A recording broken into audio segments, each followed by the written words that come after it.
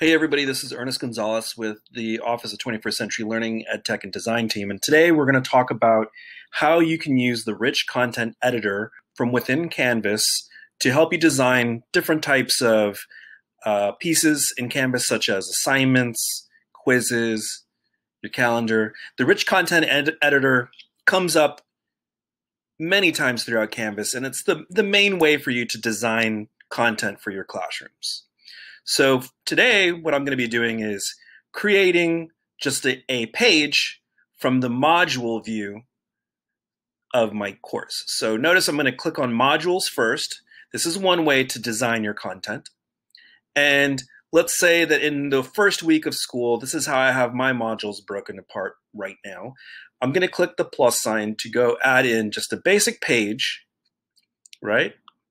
So I've selected page and I'm going to click new page. And I'm going to name this. Feel free to think about your naming convention, such as 1.6 here, meaning 1 is the first week or the first unit, and 0.6 meaning it's the sixth lesson of that. So I'm just going to call this page for now and click Add Item. Next, I'm going to click on 1.6 to go into that file. And from here, I'm going to start working on my page. In this example here, what I'm going to do is design a page that I'd like to use as a get to know the teacher type of page.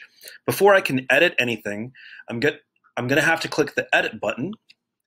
And when I do that, the next screen you're going to see is the full view of that page that brings up what we were talking about before, the rich content editor. One thing I like to do when I'm designing my pages is use this button to drag the window just a little bit bigger. It makes it a little bit easier for me to work in. Now, you may recognize a lot of these tools from Google, Microsoft. It's all very similar for how you design your word processing, right? So the first thing I may do is just type in an about your teacher section. And because this is a heading, I may want to highlight this and choose for it to be a heading. That's going to make it just a little bit more appealing for your students to make it easier to see what that section of the text is going to be. Okay, so we have font, we have headings, we have a way to bold, italic, underline. We also have a way to change the color of your text and highlight it. All right. Definitely play with these and try to make these as friendly as you can for your students. Speaking of making things a little bit friendlier for your students, there are sites such as emojipedia.org.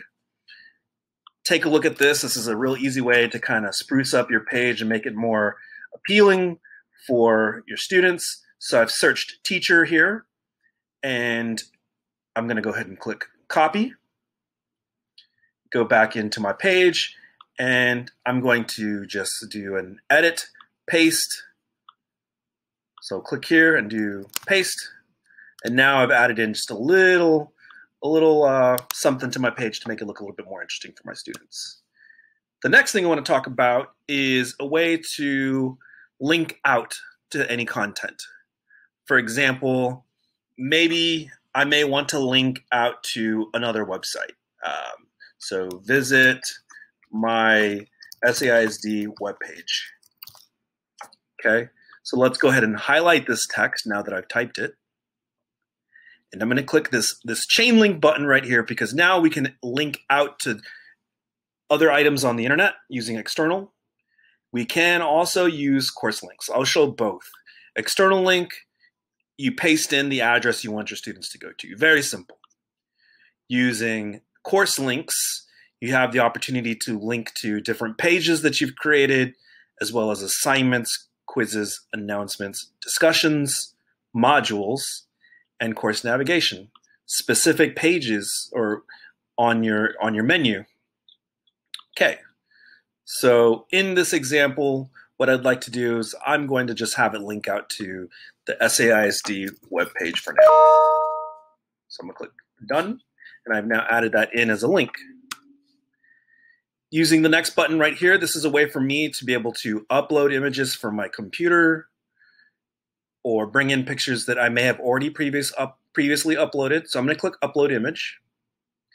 Notice that I have a way to upload, and I also have a way to use this service called Unsplash, which is a lot of royalty-free images that are available for us to use. So let me say, for an example, I might be teaching science this year, so I've typed in science and I can instantly search for some images that I can use in my class. In this case, I'm going to go to the computer and click Upload Computer, because on my desktop somewhere, I should have a little picture here that I can use. So I'm going to click Submit to add that in. You can make a picture a link. Just click on your picture and then go into link. So I'm going to keep on going. I'm going to click Enter to go down to the next line here. Our next option is going to give us a way to upload and record media.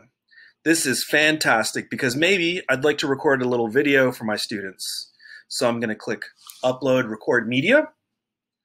I'm going to click on Record right here. And hello everybody, here I am. I can click Start Recording to record a video message for my students. I can also click Webcam and say No Video, and now I have an option to record an audio message for my students. So I'm going to try that right now. I'm going to click Start Recording. I get a countdown. Hey students, this is Mr. Gonzalez. I'm going to be your teacher this year. I'd love to welcome all of you to our class, and I hope that you learn a whole lot this year. Looking forward to meeting all of you this year. So I clicked Finish, and now I click Save. And you'll see that my audio was recorded there. That could have been a video as well. Finally, the last thing I'd like to talk about is the settings button on the far right. You may not see, this is your More button in your rich content editor. So I'm going to click More, and we do have an option for including tables and formulas, but I do want to show you this last option here, which is your apps.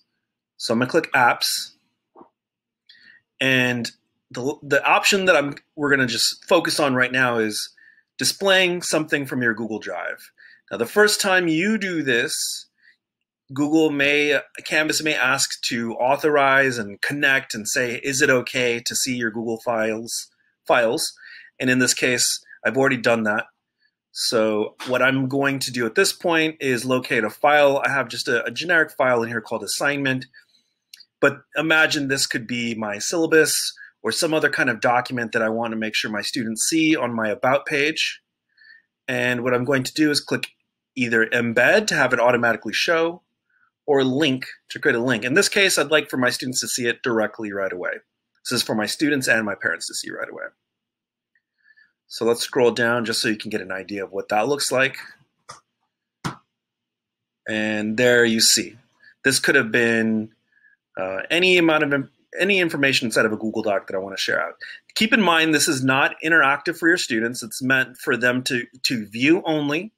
There is a way to create an assignment, a Google assignment that your students get a copy of. That will be later on when we talk about assignments. We will take a look at that. Now, before we conclude this tutorial video, I want to remind you that this rich content editor is available in many different aspects and parts of Canvas, from designing your quizzes to designing assignments and so on. And I also want to remind you that your students will also have access to the rich content editor.